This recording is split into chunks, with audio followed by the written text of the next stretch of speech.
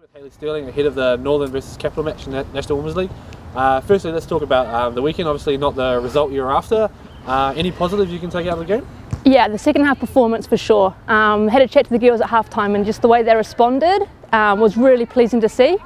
So I guess for us we need to be able to start like that in our next match. Right, and obviously Captial coming up this weekend.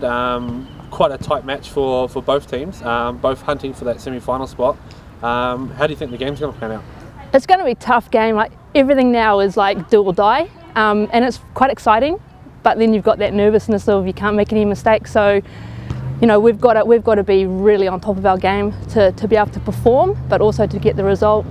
And I suppose you guys are doing a little bit of analysis on Captial themselves and how they play. Do you reckon the girls will be able to get up for the game as well? I think so. I think after a setback, you know, it's going to be great to see the character of the side and how they respond to that.